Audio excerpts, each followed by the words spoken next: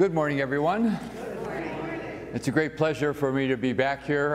If you don't know who I am, I'm Jeff Stevens.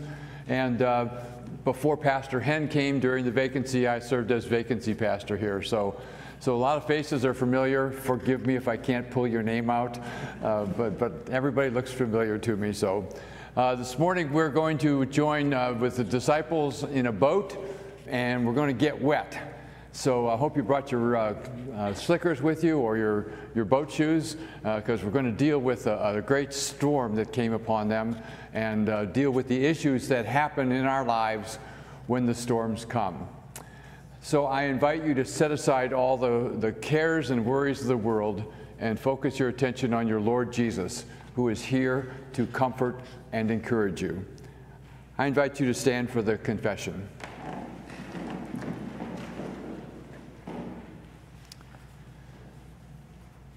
In the name of the Father, and of the Son, and of the Holy Spirit. Amen. If we say we have no sin, we deceive ourselves, and the truth is not in us. But if we confess our sins, God, who is faithful and just, will forgive our sins and cleanse us from all unrighteousness.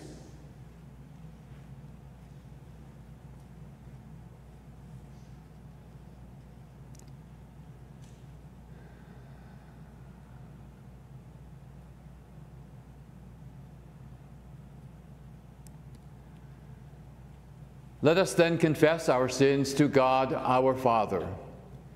Most merciful God, we confess that we are by nature sinful and unclean. We have sinned against you in thought, word, and deed, by what we have done and by what we have left undone. We have not loved you with our whole heart. We have not loved our neighbors as ourselves. We justly deserve your present and eternal punishment. For the sake of your Son, Jesus Christ, have mercy on us. Forgive us, renew us, and lead us, so that we may delight in your will and walk in your ways, to the glory of your holy name. Amen. Almighty God, in his mercy, has given his Son to die for you, and for his sake, he forgives you all your sins. As an ordained servant of Christ and by his authority, I therefore forgive you all your sins. In the name of the Father, and of the Son, and of the Holy Spirit. Amen.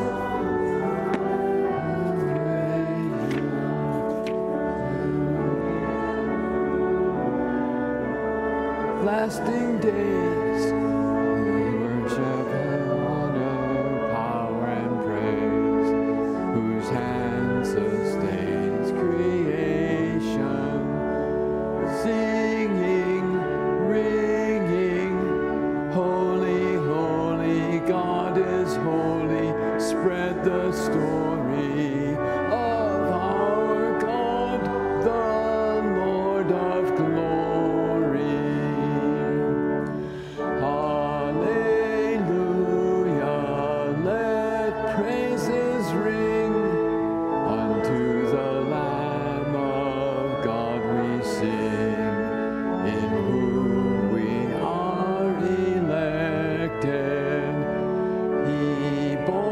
His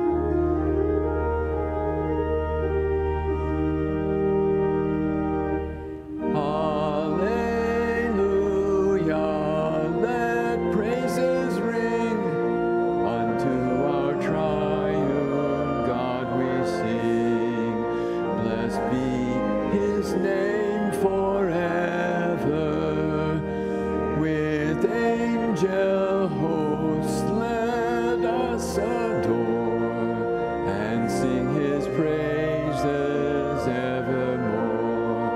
For all his grace and favor, singing, ringing, holy, holy, God is holy. Spread the story of our God, the Lord of glory.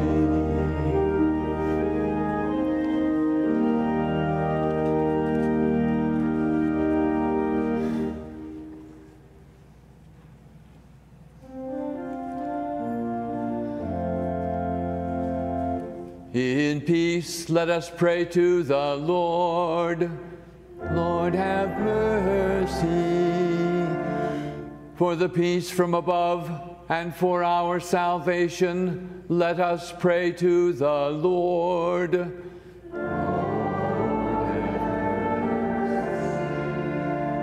For the peace of the whole world, for the well-being of the Church of God, and for the unity of all, let us pray to the Lord.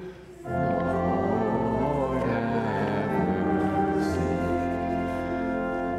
For this holy house and all who offer here their worship and praise, let us pray to the Lord. Lord, have mercy. Help, save, comfort, and defend us, gracious Lord. Amen.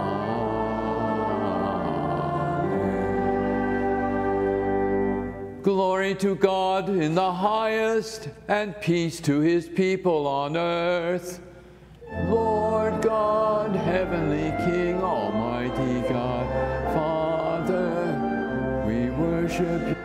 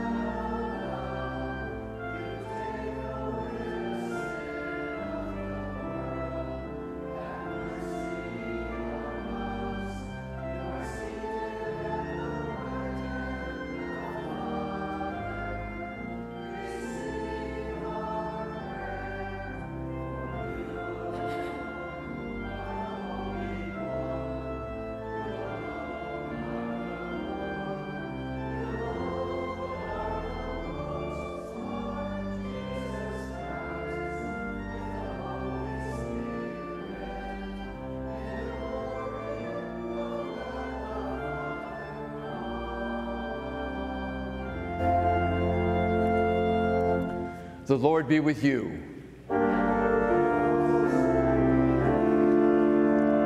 Let us pray. Almighty God, in your mercy, guide the course of this world so that your church may joyfully serve you in godly peace and quietness through Jesus Christ, your Son, our Lord, who lives and reigns with you and the Holy Spirit, one God, now and forever. Amen. You may be seated.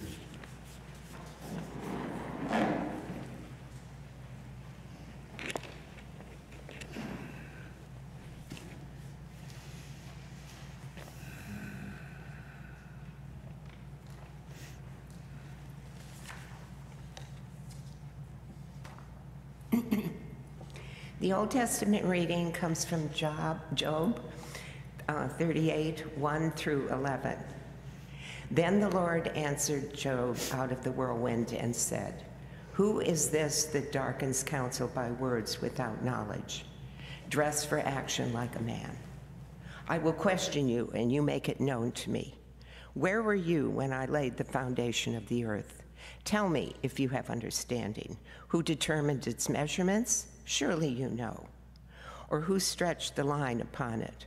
Or what were its bases, on what were its bases sunk? Or who laid its cornerstone?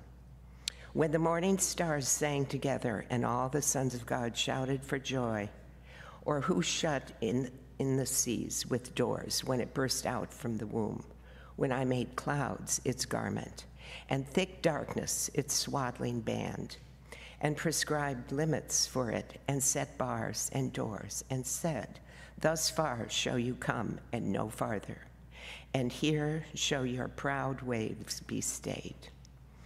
This is the word of the Lord.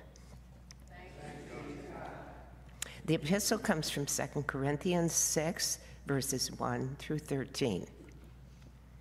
Working together with him, then, we appeal to you not to receive the grace of God in vain.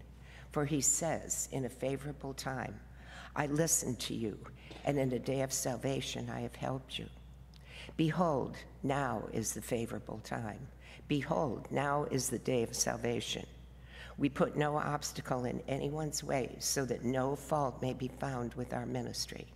But as servants of God, we commend ourselves in every way by great endurance in afflictions, hardships, calamities, beatings, imprisonments, riots, labors, sleepless nights, hunger, by purity, knowledge, patience, kindness, the Holy Spirit, genuine love, by truthful speech and the power of God, with the weapons of righteousness for the right hand and for the left, through honor and dishonor, through slander and praise. We are treated as impostors and yet are true, as unknown and yet well known, as dying and behold we live, as punished and yet not killed, as sorrowful yet always rejoicing, as poor yet making many rich, as having nothing yet possessing everything. We have spoken freely to you, Corinthians. Our heart is wide open. You are not restricted by us, but you are restricted in your own affections. In return, I speak as to children, widen your hearts also. This is the word of the Lord. Thanks be to God.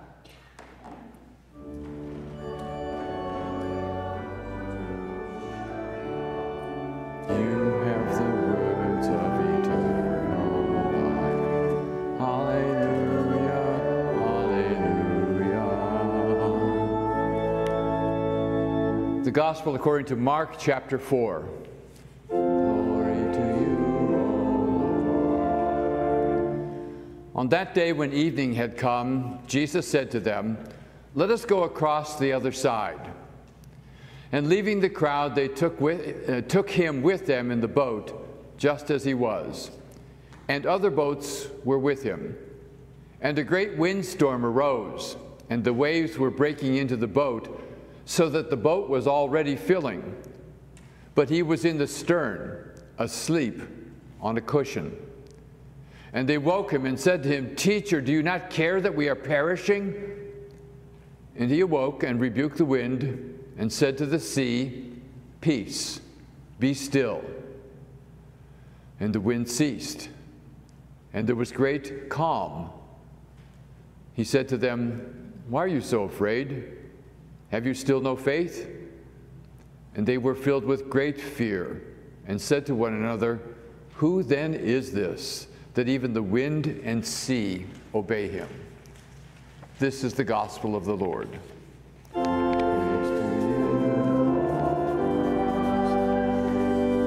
You may be seated for the hymn of the day, number 726.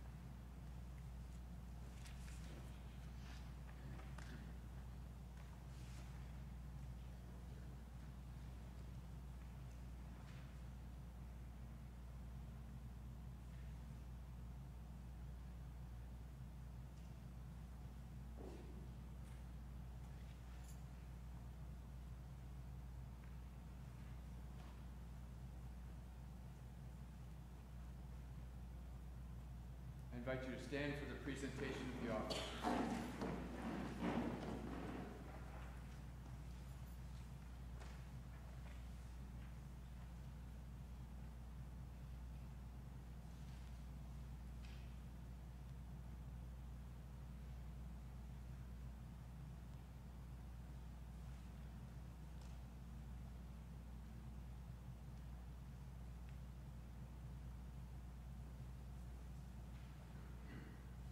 Almighty God, you calm the storms and bring peace to our lives. As we bring you our tithes and offerings, we are reminded of your power and your faithfulness. Grant us the courage to trust you in all circumstances and to share your peace with others. May these gifts help extend your calming presence to those who are troubled and in need. Amen. Let us confess our faith in the words of the Apostles' Creed. I believe in God, the Father Almighty, maker of heaven and earth, and in Jesus Christ, his only Son, our Lord, who was conceived by the Holy Spirit, born of the Virgin Mary, suffered under Pontius Pilate, was crucified, died, and was buried. He descended to hell. The third day he rose again from the dead. He ascended into heaven and sits at the right hand of God, the Father Almighty. From thence he will come to judge the living and the dead. I believe in the Holy Spirit, the Holy Christian Church, the communion of saints, the forgiveness of sins, the resurrection of the body, and the life everlasting. Amen. Let us pray. We thank you, Lord, for your steadfast love and your wondrous works. You hold power over wind and wave, sin and death. Assure us that you are near when we face troubles. Give us the confidence of faith that your first disciples lacked. Lord, in your mercy. Father, encourage every disciple who shares your saving gospel. Remove all obstacles from hearing and believing the word they proclaim. Let your grace be proclaimed through every town, neighborhood, and cul-de-sac. Lord, in your mercy.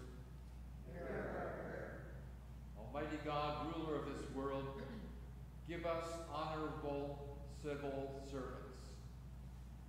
When they use their authority, let it be in accord with your good design for our world and not for corruption and sin. Lord, in your mercy. Mighty Lord, commander of wind and wave, spare us from disaster. Give success to crops. Send suitable rain to the earth. Give protection to those endangered by storms on land, sea, or air. And give us faith both to call to you in trouble and to trust that you will work everything for our eternal good. Lord, in your mercy. Loving Father, look with compassion on those who are sick. Especially we pray for those that we name in our hearts before you now.